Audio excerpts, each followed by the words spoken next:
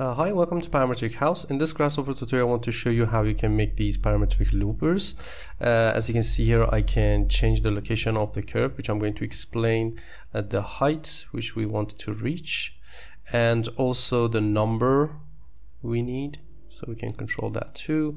There is also a movement, which is going to be dispatching. I want to explain and then moving them forward, and also how many vertical surfaces we want. We can also convert the surface for the louvers into a freeform surface or NURB surface, or flat connecting surfaces. At the end, I can bake them in Rhino, so you can see that this is going to be the louver surface, and these are going to be the vertical surface we're going to create in this tutorial. So be sure to watch the video till the end, and let's get started from scratch.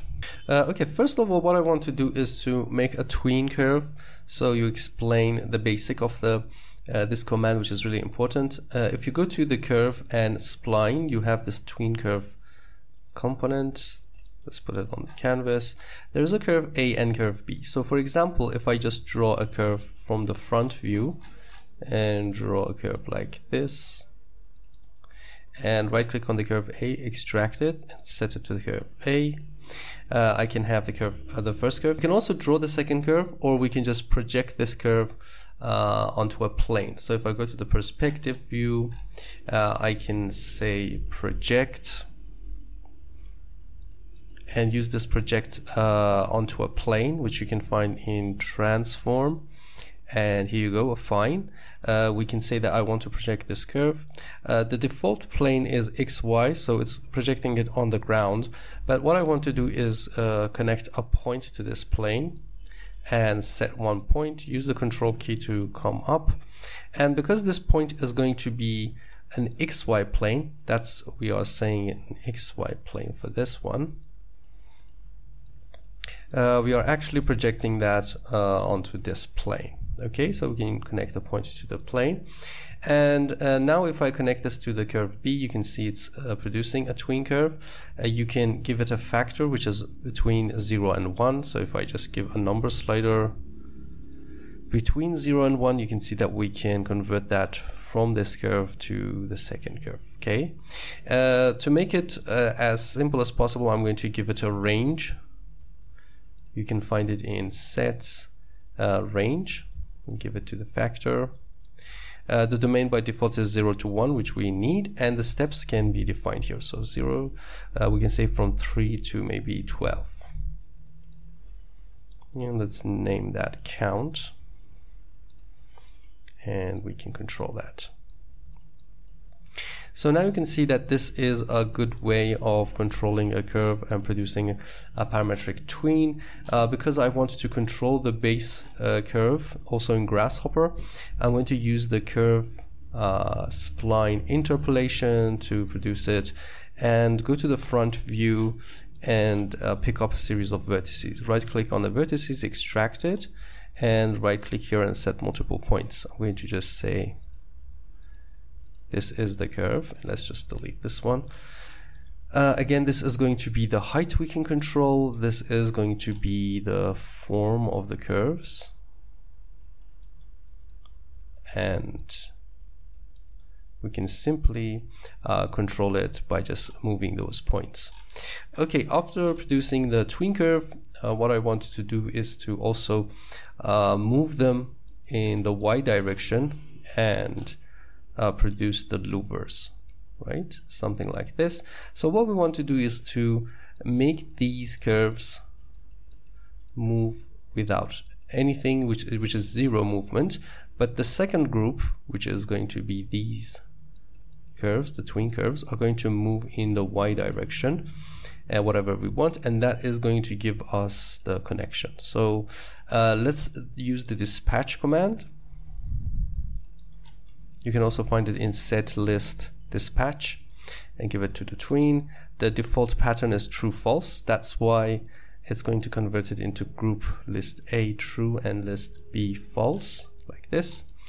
And we can work with the list B and move it a little bit forward. So move in the Y direction. As you can see here, we can say -x bring it a little bit forward, and now we can just give it a number. And turn off the dispatch, turn off the tween. Now you can see that we are actually moving the second group a little bit forward, as you can see here. Just okay, that's it. And now we just have to weave them back, because this is the first group and this is the second group.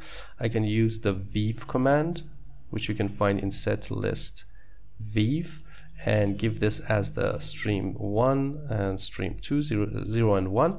The default weaving pattern is 0, 1. So it's actually picking 1 from the first set, and then the second is going to go from here. So what is happening here is that if this is 0, let me go here and turn this off and talk about this here. If this is 0, 1, 2, 3, 4, and this one is 0, 1, 2, 3, and 4. When you weave it based on stream 0 and 1, it's going to say, okay, this is my 0, then I'm going to go to the next group and pick the 0 and make it 1. Then I'm going to go to the first group again and make the next one to 2, and this one to 3. So it's going to be 0, 1, 2, 3, 4, 5 till the end. So you can also weave more streams if you want to, but remember the pattern has to be defined here, which you can go to set multiple integers and define that.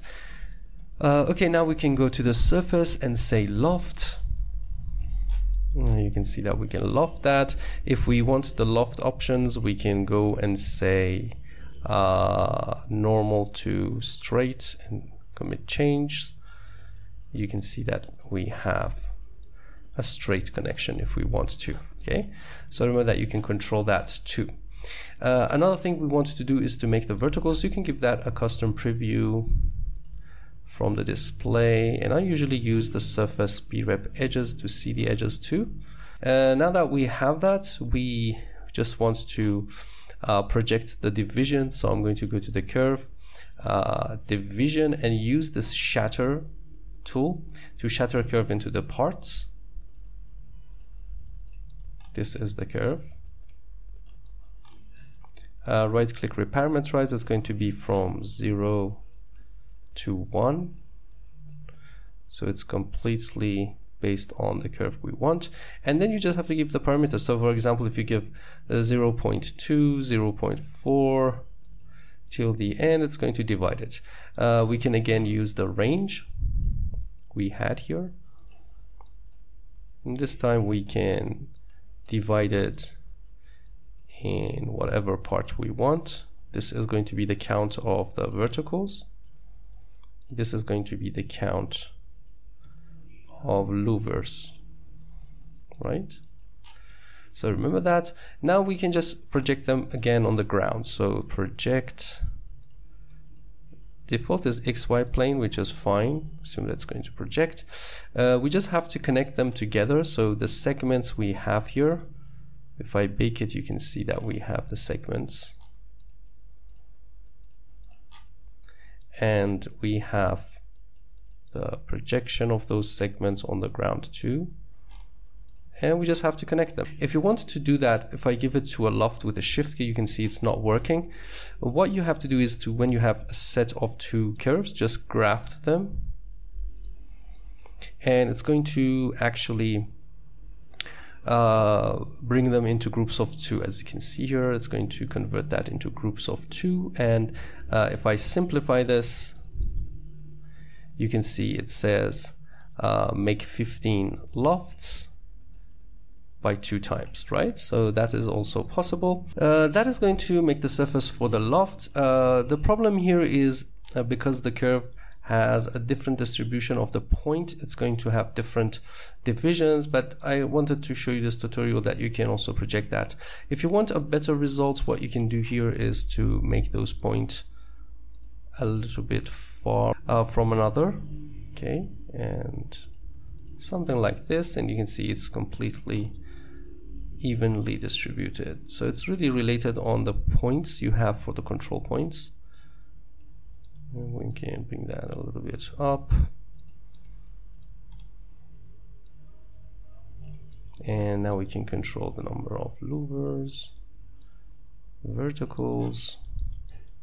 And if we want to, we can go to the loft option and make it straight or normal, like this. So this is the complete algorithm. Let me make this completely visible here. This is the algorithm that you can make the parametric louvers, and I hope this tutorial was useful. For the Paracourse members, I've recorded another tutorial which you can divide a surface. So we're going to talk about a surface we have in Rhino, and as you can see here, we can control the height of these louvers. Let me zoom in, change it, control it. So we're going to talk about more advanced lessons about how you can work on a surface, because we have to have additional steps to make it. So if you're interested in that, you can check out the link below and also learn that step by step. Okay, thanks for watching. If you have any questions, just ask below, and see you next time. Bye.